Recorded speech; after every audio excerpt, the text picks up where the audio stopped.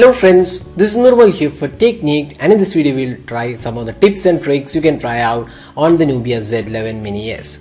So this device comes with Android 6.0 Marshmallow, but it has a custom UI. This is the custom UI from Nubia, and it comes with a lot of additional features, tools and options. So in this video we'll share some of these features which are really useful when using the device.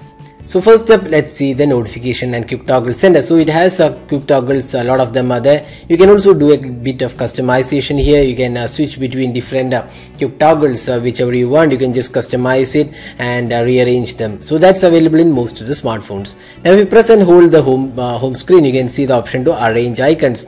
So if you here you can rearrange the icons. Just tap on this and you can just rearrange it to other home screen. So it comes with multiple home screens, and you can also make a different home screen as your default home screen. So that option is available on this device. So that's quite a useful option to arrange the icons.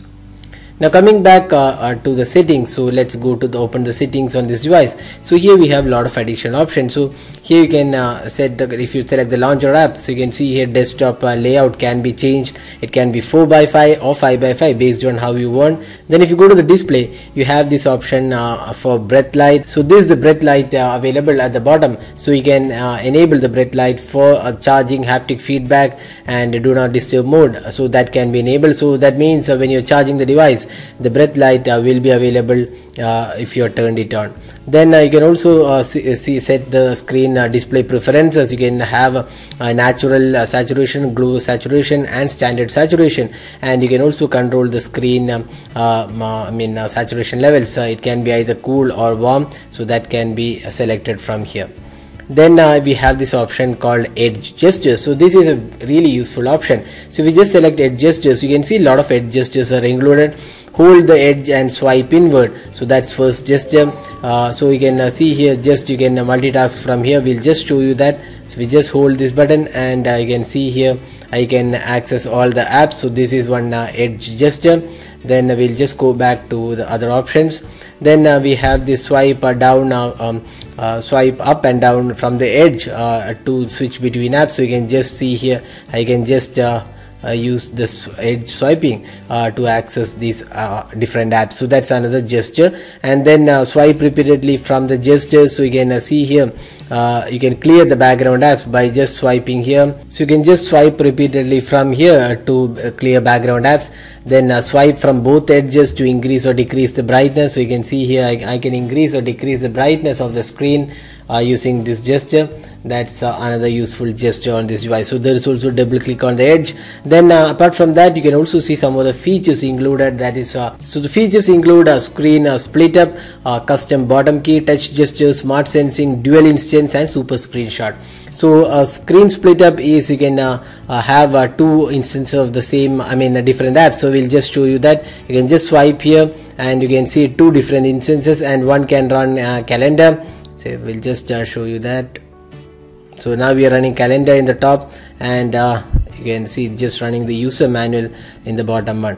So this is another useful option. You can run two apps at the same time. That's the smart split option. So you can just increase or decrease the screen size based on how you want. You can just drag and drop to disable altogether.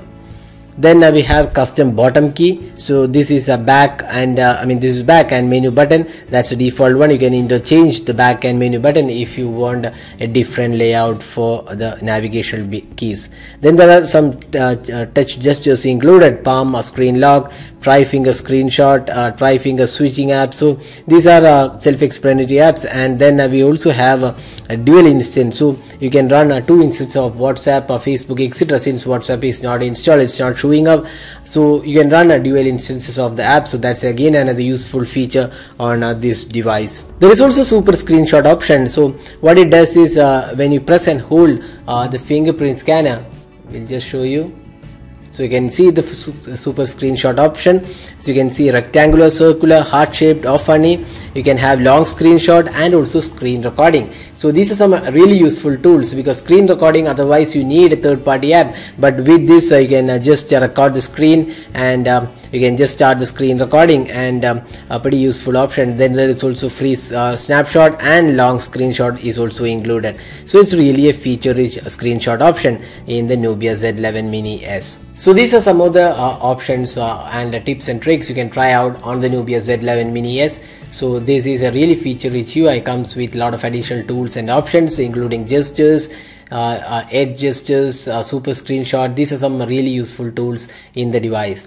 So if you have the device with you, you can just try out these options and get the better out of this device.